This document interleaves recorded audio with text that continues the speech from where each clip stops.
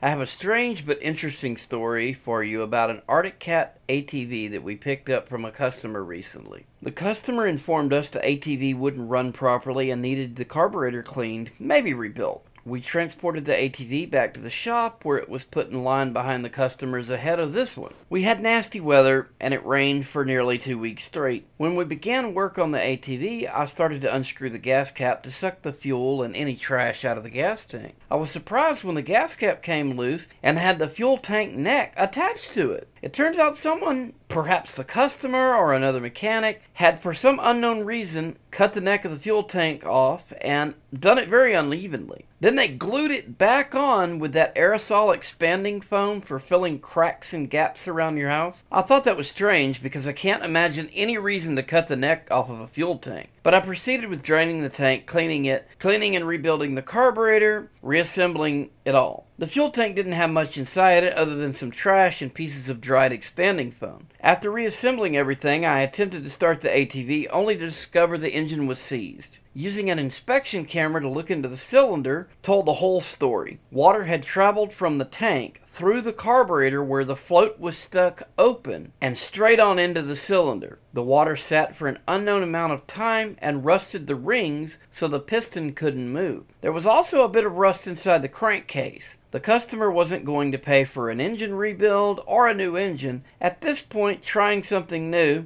couldn't hurt. I drained all of the oil from the engine and then flushed the crankcase with gas to get all the sludge out.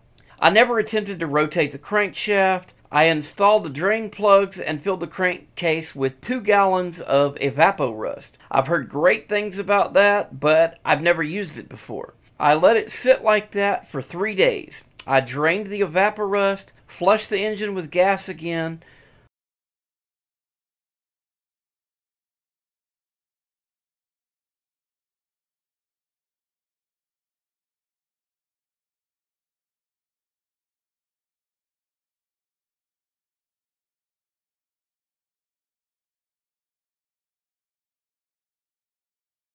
Watched a lot of nastiness drain out.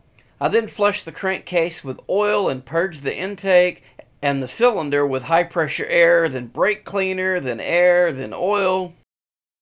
I installed a new air filter and filled the engine with the proper oil. I used a full synthetic. It not only unseized the engine, but it starts, runs, and amazingly doesn't smoke. Now, I obviously cannot recommend doing this, but if the engine is already trash, you can't make it much worse. I still have no idea why someone would cut the neck off of a fuel tank and the customer opted not to replace the fuel tank, if you can imagine that. This is just a small taste of some of the insanity that mechanics have to deal with on a daily basis. Thanks for watching. Don't forget to subscribe. And if you hung in there to the very end of the video, we really appreciate it.